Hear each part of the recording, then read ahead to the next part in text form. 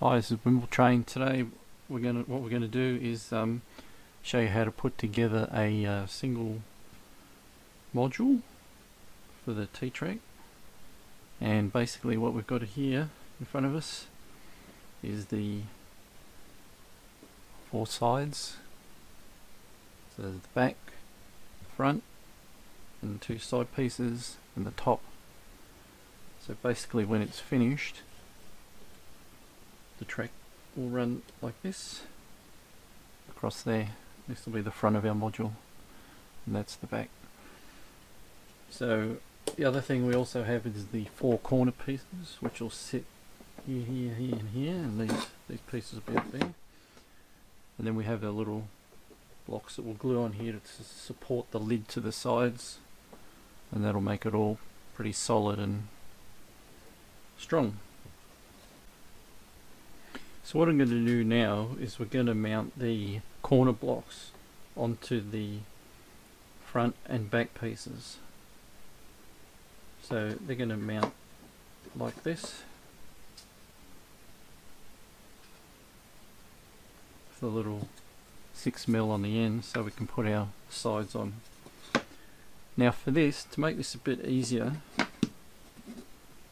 made a little jig here. Basically what I do is put the corner piece in there. It's got a 6mm gap in there, so when I get my front and back pieces I can just put them like so. Bit of glue on here.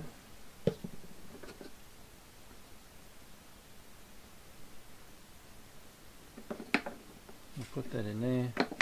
Make sure that's all flush,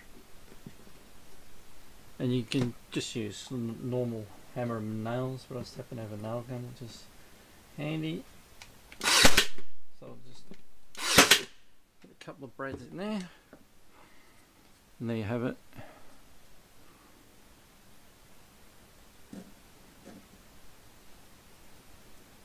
So that later on when we go and put our side pieces on, we can just glue them and we get a nice finish. So I'll finish doing the rest of those and then we'll move on to the next stage. Now we've got our corner pieces nailed and glued on. Now we can attach our sides. So at the moment that's the back and that's the front. And then we'll have our two sides we attach in here, then that'll give us the frame of our module. So I've made another little simple jig with a right angle here, and that'll just help me hold all this in place while I glue it. You can just glue it if you like. I just nail it as well, just so it holds it while the glue dries. So put a bit of glue in there, stick it down on the jig, hold it. The size there might be a bit hard to see, so just got in there like that.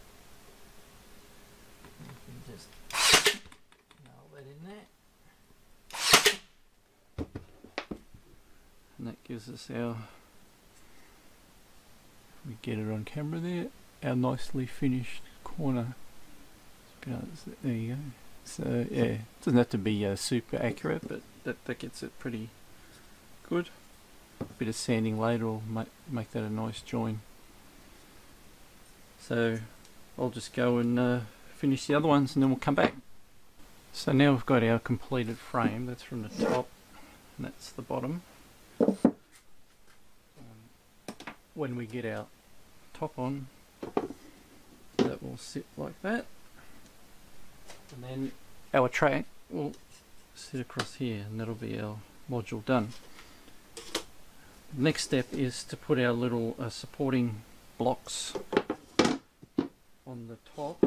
Now the other thing I need to mention is that to check that this frame is square, you can do that a couple of different ways. If you have a carpenter's square like this, you can just check it, put it here and check it, and make sure it looks okay. And the other thing you can do if you don't have a square that big is you can just measure from corner to corner, and the measurement here, which is approximately 430, should be the same as that measurement if it's all square, and this one looks pretty good to me.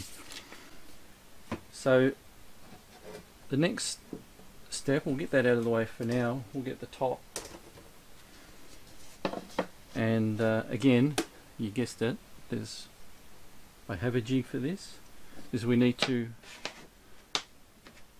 put these blocks on, and we need to have a gap in there from the edge of 6 millimeters, so that then it will just slide into here, and then we can just glue that onto the inside of our frame. Simple little jig, just a couple of, oh, and the other thing I forgot to mention is all the material I'm using is 6 millimeter MDF, by the way, too, so very easy to work with. So basically with this jig, so just run it up against there, put it over here so you can see, and I'll just mark the center of each face and just put a bit of glue on there, spread it out roughly in the middle, doesn't need to be exact. Use the jig to make sure it's the correct spacing, and that one's done.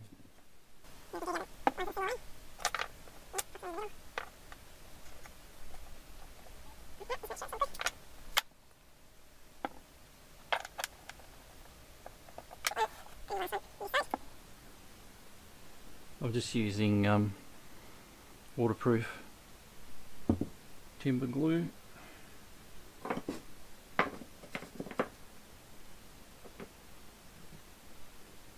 That block there. And then we'll sit that aside and let those dry, because we don't want to be messing with them while they're wet. And once that's dry, then we can glue that to here. So this will be the bottom, the supporting legs are, and that will, round that way, will sit over those. Now you could also sit that on there and glue that up now if you like. It's up to you, whatever method you think is good, and then just check that the top all lines up pretty evenly all the way around. So once we've glued the sides and the top on, then we'll end up with this underneath, something like that. So yeah, once we finish that, do that, and then we paint it, or it's all in the T Trak guidelines on what coloured paints to use for the side, and then yeah, you can start doing your landscaping, whatever scene you want to do, it's up to you. So that's basically it on how to create a module for T Trak. That was a single module. So yeah, that's it. Have fun with it, and this is Wimble Train signing off for now.